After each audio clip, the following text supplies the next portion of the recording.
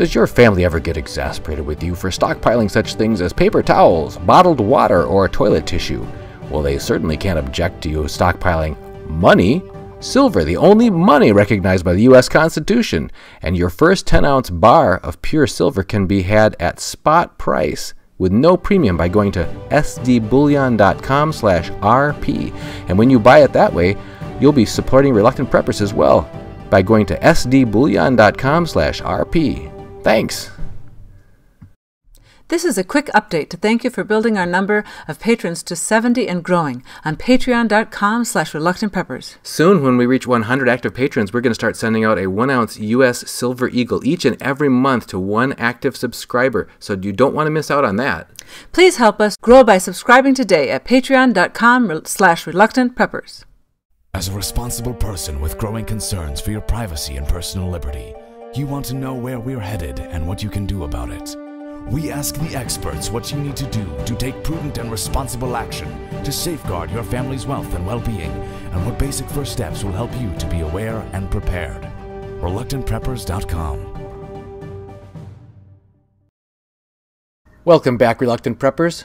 We're glad to have this returning guest. He's only been with us a couple of times before. His name is Jim Rawles, and he is the founder and senior editor of Survival Blog, the originator of the American Redoubt movement, and the co-creator of CFAPA.org, an organization that issues free press credentials to any adult citizen.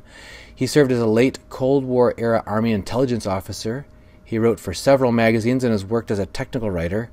He now lives in a fairly self-sufficient life on a cattle ranch that is in holding inside a national forest in the northern Rockies. His daily blog, survivalblog.com, is considered a standard reference on family preparedness, with archives stretching back for more than 12 years. Jim, thanks for joining us again here on Reluctant Preppers. Thanks for having me on. We wanted to circle back with you on a topic that we just scratched the surface of when you were here the first time, and that is, what in the world is the American Redoubt movement, and why have you chosen a particular area of the country for its characteristics? What were the guiding principles that led you to recommend that particular area as being suitable for families seeking greater independence and safety and self-reliance? And what do you see as the future of that in recent developments in that movement? So could you kind of walk us through that? And Sure. Thank you. I'd be happy to. I chose the region that I refer to as the American Redoubt for several reasons. First, its geographical isolation from major population centers. The American Redoubt consists of 3 states and parts of 2 others. And those 3 states are Idaho, Montana, and Wyoming, and then the eastern half of Oregon and the eastern half of Washington. And again, the main consideration was geographic isolation, but just below that on my list of priorities is energy self-sufficiency. The inland Northwest is blessed with a tremendous amount of hydroelectric power. It's a power exporting area, and it'll only be regions like that that I believe the power grids will likely stay up in the event of a major disaster that would otherwise bring them down. Now, there, of course, is the outlying possibility of either an EMP strike Sure. or a massive solar flare, Yep. and that would bring down all power grids. And at most, you might have local power restored in just very, like the immediate area around a hydroelectric dam, just a few miles perhaps. But other than that, those type of situations, I think that the inland Northwest is just about ideal for self-sufficiency. It has a mix of timber and agriculture. It has very light population density. Yep. It's well removed from major population centers. It has a moderate climate, very plentiful water, and just an outstanding quality of life in general, just on a day-to-day basis. Back when you talked about energy independence, is the idea that a lot of the other parts of the country are dependent upon coal-fired or natural gas-powered or nuclear power plants, that kind of thing, that require basically supply chains bringing bringing Exactly. Raw materials there? Right. With hydroelectric power, all it requires is very minimal staffing to keep the turbines running and to keep that portion of the grid up. And most of the local power cooperatives are already set up to island their power. Islanding is where if the national grid goes down, local grids will come back up. And a lot of these are configured to come back literally in a matter of moments after the failure of, say, the western grid or the eastern grid. And I feel really blessed to live in an area where they're ready to island the power. And I don't think that most of the rest of the country is in near that situation. There are a few areas where there are a lot of natural gas-powered plants, like in northern New Mexico, for example, or southwestern Colorado, where they are already set up to island power, where they're also power exporters, not importers. Okay. But other than that, there aren't too many other areas outside of the Pacific Northwest and the inland Northwest that have a good chance of having their power go unscathed. So you mentioned population density, energy independence, water, accessibility of large quantities of water that's good enough for either drinking or agriculture, and Right. You also mentioned agricultural, that I think that you can grow, the climate is suitable for growing. Any other guiding principles that led you to those particular areas? Well, part of it was, along with a low population density, most of these regions have a very conservative population. I was wondering if you were going to mention that, especially when you mentioned the eastern half of Washington and Oregon. That's where I started thinking along those lines. Yeah. In fact, I think it's of any part of the country that's likely to have a partition of a state that's successful, Eastern Oregon and Eastern Washington probably have the highest chance because they have so little in common with their counterparts west of the Cascades. And the politics are already very favorable in the American Redoubt, and they're getting more favorable with every passing day because so many like-minded people are moving here. Yeah, that's a trend we hoped you could weigh in on, because you had defined this area years ago, and I just wondered if you could give us an update on how things are progressing, because you basically put out an invitation to people. You said, folks, this is why I'm suggesting that people who are like-minded about self-reliance, independence, that kind of thing, consider relocating here. And I'm wondering what you're seeing in terms of follow-through on that. Well, it's very hard to put a number on it because by their very nature, preppers tend to be very perspicacious. And private. Mm-hmm. They're not going to sign up on some roster of newly arrived American redoubters. But just, apocryphal evidence and non-scientific evidence leads me to believe that people are arriving here in very large numbers.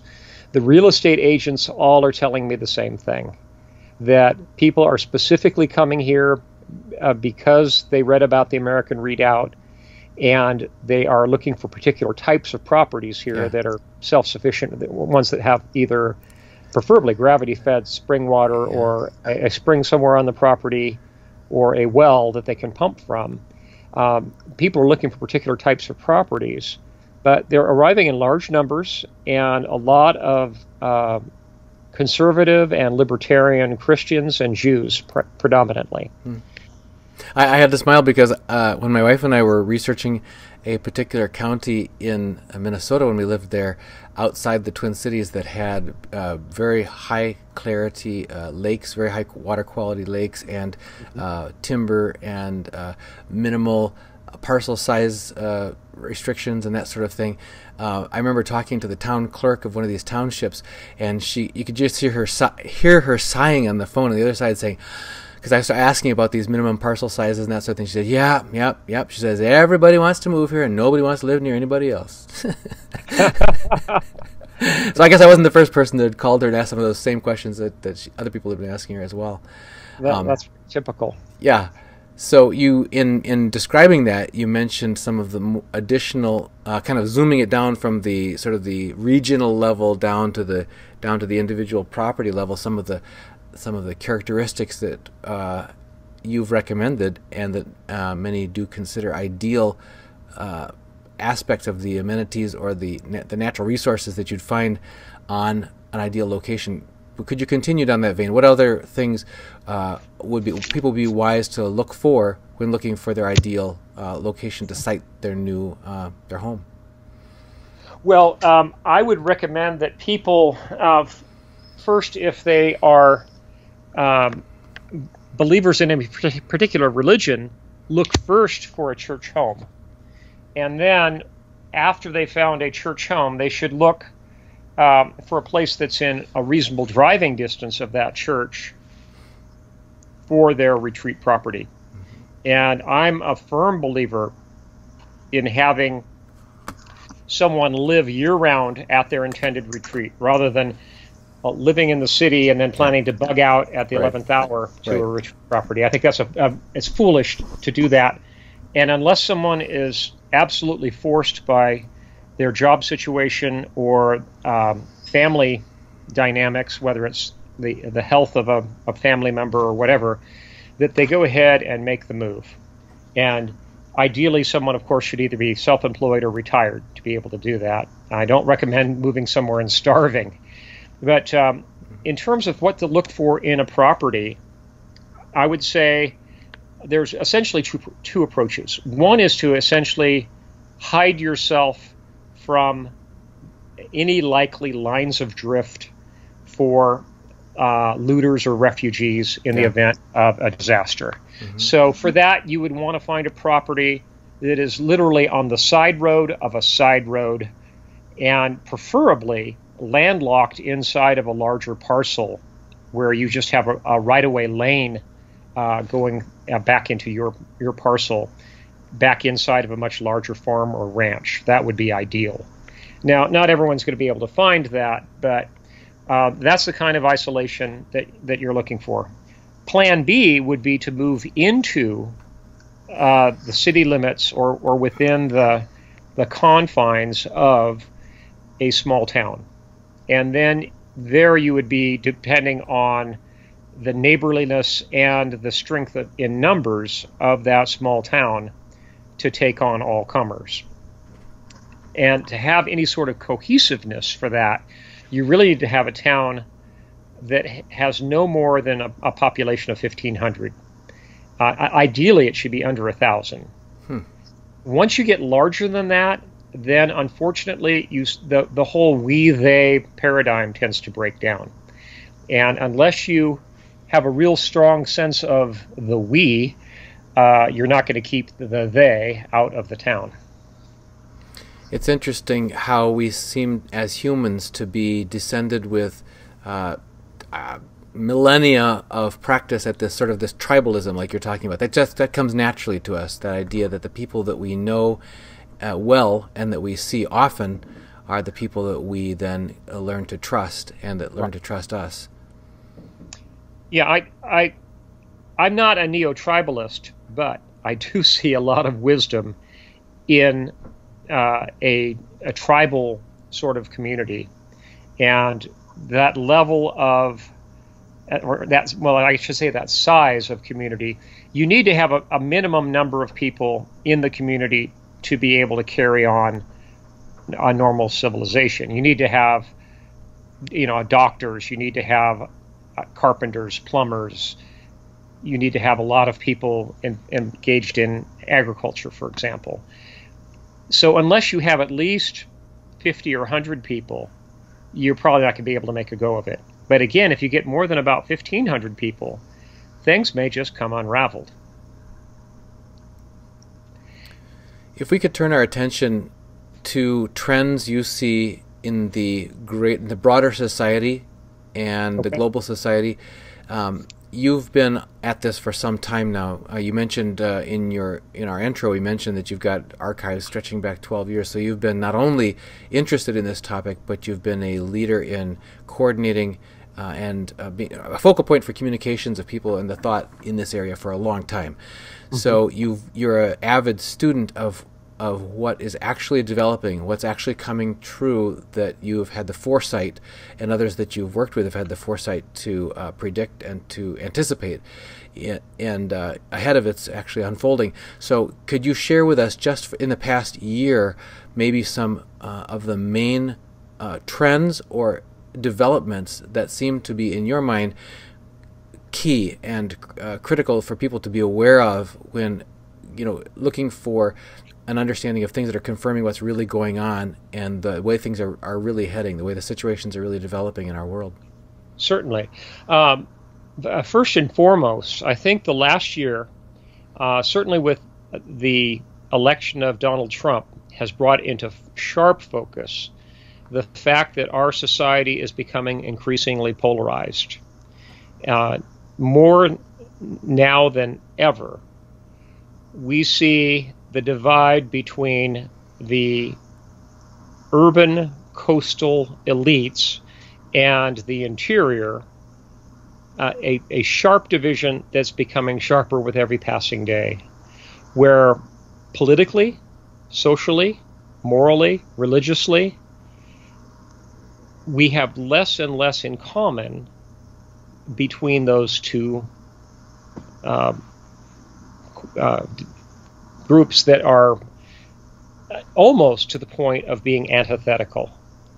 I have to ask you, just on that one point, I have to ask you, do you believe that the situation is as stark in that dimension as it's portrayed in the mainstream media and the popular media, or do you feel that aspect has been accentuated or emphasized to the point of overstating it in the media? The political side of it has been overemphasized. The moral component has been underemphasized. All right. I think that the divide between people who are pro-abortion versus pro-life is greater than ever before. The divide between people who have a traditional view of marriage versus the anything goes definition of marriage is certainly greater than ever before. And the Obergefell decision maybe brought that into more public discourse, but the divide was there, and I think it's stronger than ever before. So from a moral standpoint, I think the divide is actually underreported. From the political dimension, I think it's slightly overreported, because there's so much emphasis on the never-Trumpers and the anti-Trumpers versus the the Trumper diehards. Yeah. So, but all in all, I would say the divide is more profound than it's been since 1865. Okay, so that is a major trend, is divisiveness within the population of our country itself. Okay, what other trends are you observing? In terms of demographics and immigration, I think that it's quite clear that with the low U.S. birth rate, that the impact of foreign immigration is going to be more clearly felt in the next 15 to 20 years. And again, the divide will predominantly be a urban versus rural divide, because most of the immigrants are going to end up in urban areas. So that's a major component. And there's a lot of, for every macro trend, there's a lot of micro trends as well. And I'm not sure we have the time to go into all of them in this interview, but keep in mind that the same folks who have an antithetical view to ours have an entire laundry list of hot button issues that they want to address, that they want to institute what they call social justice for, and where they want to institute legislation or street actions, as they call them, riots, or expropriation of property. They have a huge laundry list of things they want to do. And right near the top of their list presently is attempting to disarm the populace. And as I pointed out recently in my blog, it's a mathematical impossibility. And I think that the statists, leftists, and collectivists need to just get over it, because they're never going to get our guns. You know, it's interesting because we've had, I believe it was Brad Harris from Full Spectrum Survival on it. He talked about the end game of disarmament and how unceasing the pressure, the unrelenting the pressure has been from those who are favoring disarmament, and how every situation that comes up, whether it's, you know, you hear so many different theories on whether these things are manufactured situations or whether they're just jumping on a crisis that actually did happen, are basically exploited to the extreme to maximize the impact of either new legislation or restrictions and that sort of thing to force the eventual, basically, if not disarmament, then at least illegalization, you know, making it illegal to be practically, you know, useful, using a gun or that sort of thing, firearms for your family. What gives you confidence that it's? You mentioned you wrote recently on it. What gives you confidence that that's a fruitless effort? Well, the sheer numbers. My personal estimate on the number of privately owned firearms in the United States is 400 million, and that's substantially higher than the official tally that came out of the BATF. But a lot of their tallies are based on transfers through federally licensed dealers. Okay. The vast majority of guns haven't passed through dealer hands in more than 20 or 30 years in this country. The vast majority of guns are fully opaque to federal officials. And that actually gives me a nice warm fuzzy feeling to know that they don't know where they are, nor even how many there are. And the estimate on the number of AR-15s, for example, I put at somewhere close to 20 million. So, well, I'm sorry, I shouldn't say just AR-15s. Detachable magazine semi-automatic rifles is around 20 million, which is a huge number. It vastly larger than our standing Army controls, vastly larger than the National Guard controls, vastly larger than the police control. And the majority of those have no positive tracking, which again makes me feel quite good. So they're never going to be able to find them. Even if they were to ban them and issue a general amnesty and offer everyone $1,000 a piece for them, I really doubt that more than 40 or 50% of them would be turned in. Yeah. And if you look at the absolute abject failure of attempts at disarming a civilian populace, like they had with the legislation in Canada 15 years ago, as they've gradually done in England, as they did in one radical step in Australia more than a decade ago, the numbers there have all been below 50% compliance. All right. And here in the United States, where we have a populace that's notoriously independent and stubborn, I think the level of compliance might be below 20 or 30%. All right. So in addition to immigration and disarmament and a shift of sort of subdivision of the culture geographically and urban versus interior, that sort of thing, what other trends do you see that are confirming or significant to you that you think are going to play into what our future is shaped by? I would say the increasing division of labor and the technological transformation of our society, where now fully 95% of the population carries around a smartphone every day. That's something that 10 years ago would have been unthought of. 10 years ago, a cell phone was almost still a novelty. Now it's considered a necessity by most people. So that level of technological adoption and even technological dependence plays into a lot of prepper scenarios. And I believe that as people are increasingly dependent upon communications technology and indirectly the power grid, whenever that's disrupted, I think it will cause a tremendous, almost schizophrenic break, where I think that people will have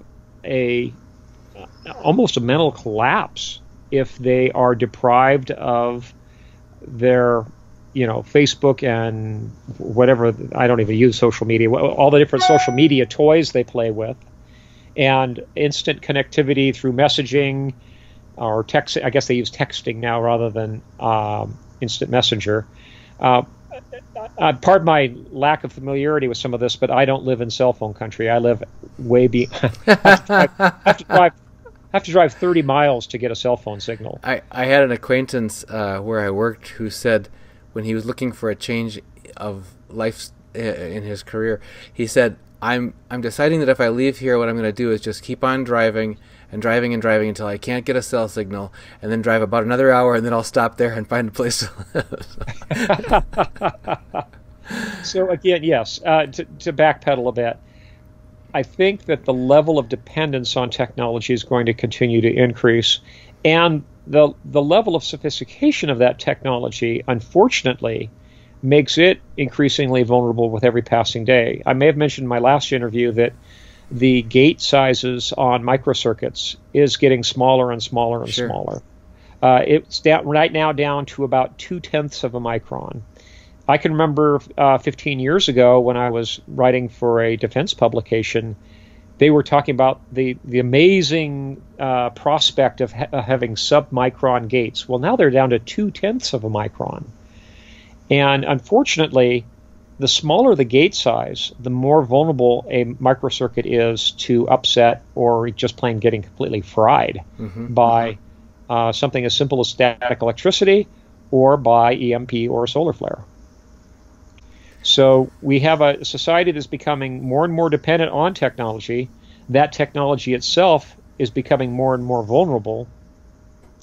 And we also have correspondingly, or coincidentally, an adoption of technology into a huge plethora of what used to be traditional mechanical devices. That's right. That's right.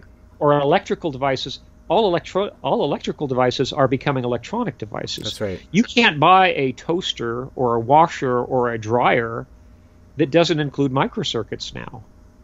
There's just hardly any left on the market. So even something that would have been completely invulnerable to EMP 30 years ago is now incredibly vulnerable to it.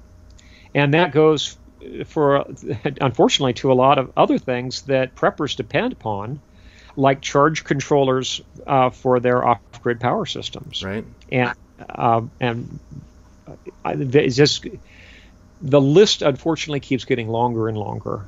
And to intentionally detach yourself from that level of technological abstraction is becoming harder and harder. You have to consciously almost go, full Amish or full Luddite to detach yourself from that technology.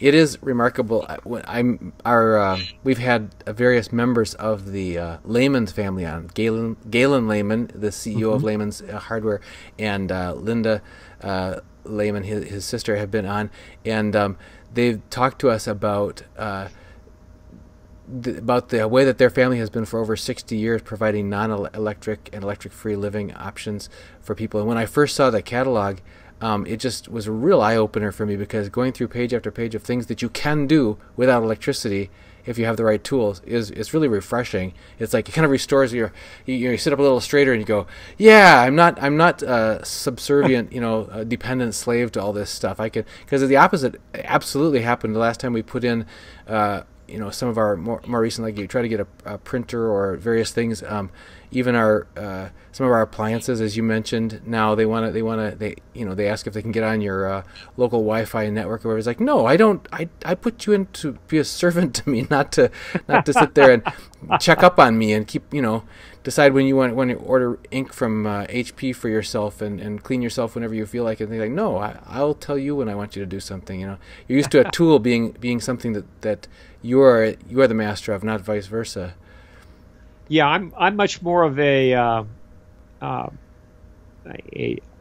laundry drying rack and hand scythe kind of a guy, rather than the absurdity of some of this just drives me crazy. Like, you can no longer buy most software on a CD or DVD. Yeah, right. If you want to install it on your computer, you need to have an internet connection. Right. And for someone like me, who, I'm really blessed to have access to satellite internet. But if it weren't for that, I live in such a remote area that I would be on 56K dial-up, and it might take hours or days to download a new operating system for a computer. By the time you do the download, it would be an obsolete version. Yeah. Yeah, probably. Now, again, this level of abstraction, I think, is going to be one of the things that might come back and bite us. Well, I thought where you're going with this might be, and I haven't heard you say this specifically, but it's a learned helplessness that comes from really losing the practical skills that all these tools are supposed to help augment. People say, like, people who have become blind, their hearing gets much sharper, or vice versa, or whatever. But it's like we just keep getting dumber. We keep feeling smarter because we have these bionic tools we carry around with us on our hip. We can look up anything that was ever researched by the human. I got the answer right here. Don't have to ever wonder anything. Never get lost. I got GPS. But it's like having a research librarian on your hip. Yeah, and Davy Crockett to help you find where you're going. But meanwhile, you can't read a map. Right. Because it's just like when we were doing home births, the lay midwives were informing us that they had these special stethoscopes that could connect to their foreheads and they lean against the mom's belly, and they can hear the baby's heartbeat much younger age than an ordinary stethoscope. And yet they say, well, you go to a clinic and they're only going to use the Doppler ultrasound, and nobody's proven that that's safe for the little 40,000 eggs that are already in the ovaries of the developing female, fetus, to be bombarded with that kind of energy, that sort of thing. But it doesn't matter, because the nurses these days are only being trained on how to, and the obstetricians are only being trained on how to use that technology, and wouldn't even know how to use the older, non-electronic means. And the same thing now, we go to get your health checked at the clinic, and they put the little automatic blood pressure cuff on you, and they don't even pay any attention because the machine's going to do it all now for them. So those skills, it's like use it or lose it. And that's where I thought you were going to go with this, was we're just going to become even more helpless than we are. Well, I'm afraid we are. And the level of technological abstraction is increasing progressively. And our level of detachment from the land, unfortunately, for the average American, is becoming greater and greater. Luckily there's a countervailing movement, but it's small. And I'm a Christian, and I often say the remnant will be small. Well, the technological remnant will be small as well. Yeah. And the number of people who are likely to pull through a grid down collapse in America that lasts through 2 winters is getting smaller and smaller with every passing year. And it's not just medical device or pharmacological dependence. It's just common sense and the ability to do things the old-fashioned way. People are just losing basic skills. And you take your average urbanite or suburbanite and ask them to field dress a deer or plant a garden or even just kindle a fire, and they're completely lost. Mm-hmm. Yeah, I read. I was watching a show about engineering in general, and we've been talking about very elevated levels of technological engineering. But at the various simplest forms, the country that's the most famous for having world-class engineering is Germany, and they're talking about how mechanical engineering students in Germany spend the whole first year in their metalworking labs just using files. They're using dimensional measurements, and then filing and filing and filing and filing blocks of metal and measuring them again and filing, because the file with its little tiny inclined planes for removing layers of material is the basic tool on which all other metalworking tools are based, whether it's a drill, it has that same plane at the front of it, or whether it's a computer numerically controlled CNC machine or whatever. They all start with that same basic, and it's that physical, hands-on, experiential understanding of how these materials interact with the working of them, and how that all comes together for dimensions and tolerances and strength and everything like that. And then you can add layers and layers of automation and mechanization on top of that to accomplish what you already understand, what you already know at a physical level. And so I have no problem with people learning how to automate something that they really do know how to do, but it's the part where you just skip right over that. That's obsolete. Now we just go straight to I'm better at it now because I can just the whole concept of a course like that being in the syllabus of a circa 1900 or 1920 engineering school would have been considered absurd, because everyone going to an engineering school would have already had all the rudiments of how to operate a screwdriver and how to operate a hand plane, and how to file metal and shape and form and even cast metal. All of that would have been under their belt long before they went to engineering school. Now they have to backtrack and do all of that. So I think what you've brought up is just one example. That's a microcosm of a macro trend that we're seeing in society. All right. We have a society, unfortunately, worldwide that's becoming more and more urbanized. And for those who are out in the hinterboonies, our numbers are small, and we have to recognize there is probably going to come a day when society might completely collapse, and it will be up to us to rebuild society from square one. It's not going to be rebuilt from the top down. It'll be rebuilt from the bottom up. And that'll be a slow, painful process, especially if the power grids go down. And from a survival standpoint, from the soil up, right? Right. It comes right down to calories. Now, the number of calories you could produce, and the other kilocalorie number to consider is the amount of firewood that you can cut by hand, haul by hand, split by hand, stack by hand, and feed into your fireplace or your wood stove by hand. That's a caloric equation. Mm-hmm. And most people have not really thought that through. And even most advanced preppers really don't even have a traditional axes or hand saws for felling and for handling cordwood. They're dependent on their chainsaws, and if there's no gasoline available, that chainsaw is going to look pretty silly. If we could turn this completely around now and go to the opposite end of the spectrum, things that are so not physical that they are only virtual, and that's cryptocurrencies.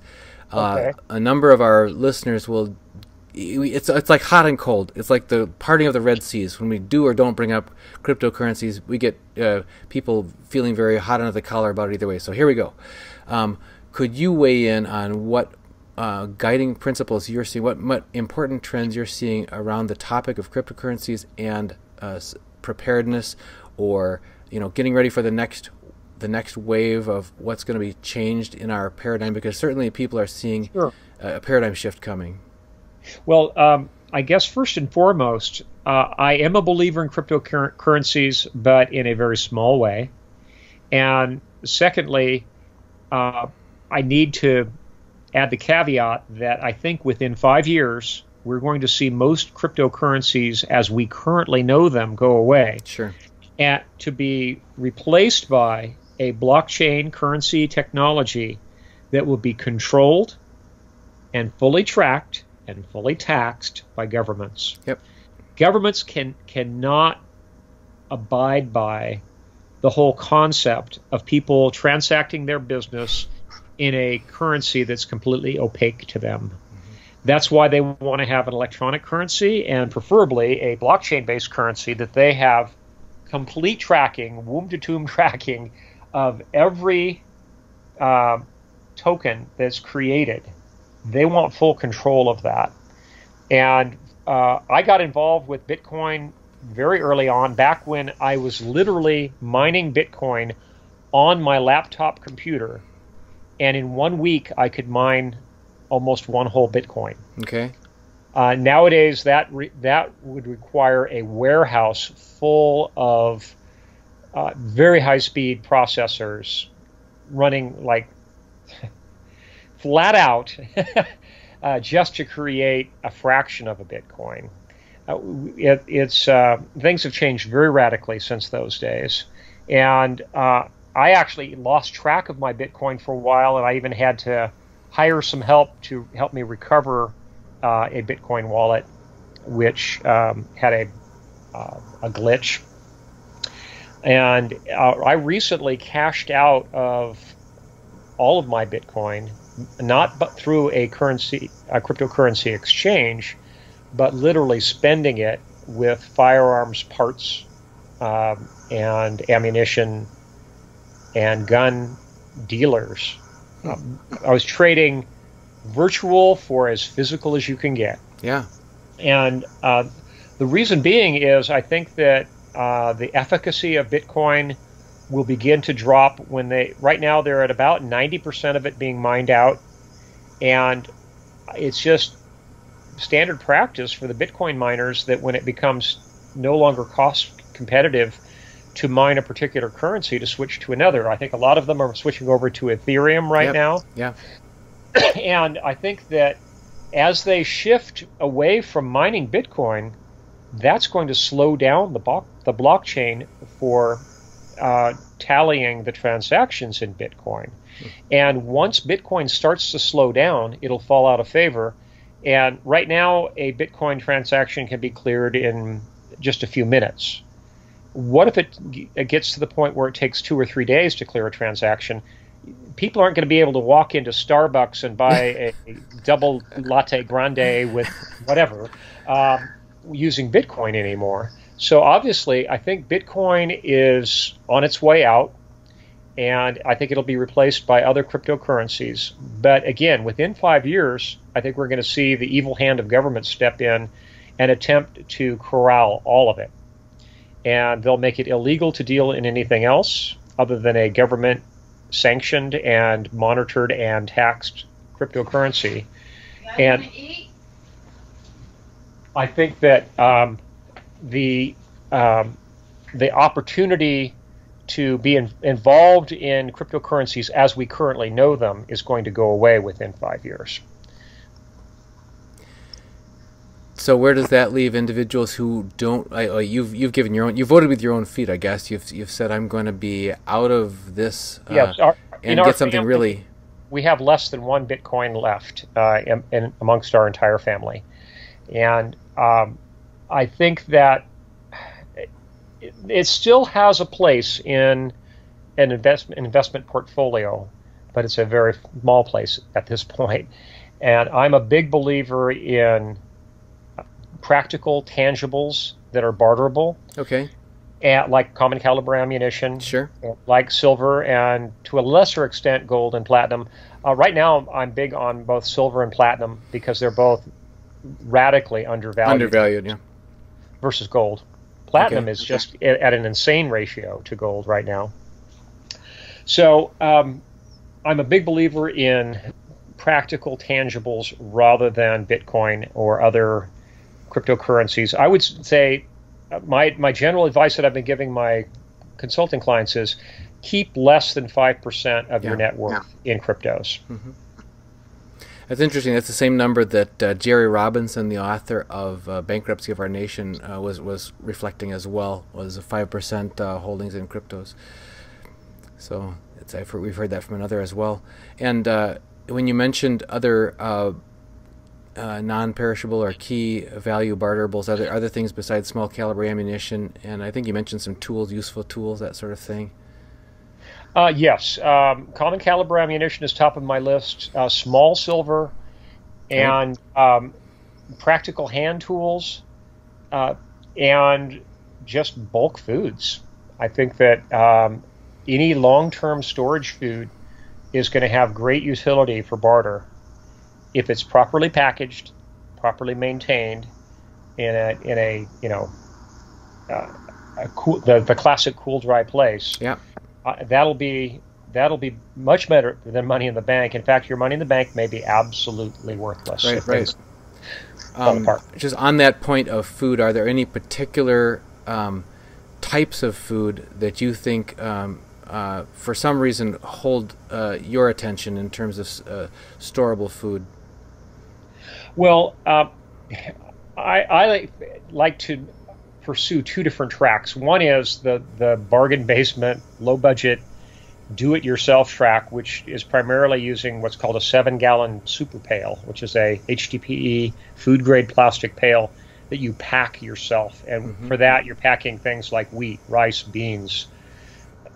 Those can be packed yourself at very low cost. The cost per calorie, the cost per meal, however you want to break it down, is substantially lower than anything you'll ever buy in the store, because you're buying it. If you buy pinto beans in a 1-pound bag, you're going to pay about 15 times as much per ounce for those beans as if you were to buy it in a 50-pound sack. And what do you do in terms of moisture and oxygen control? You use a Mylar liner for the bucket, and then you throw in a couple of oxygen-absorbing packets. And if you don't have access to that technology, in my book, How to Survive the End of the World as We Know It, and at my website, again, at survivalblog.com, I describe a dry ice method that will do the same thing. That will basically displace all the oxygen in that container, so the little critters can't.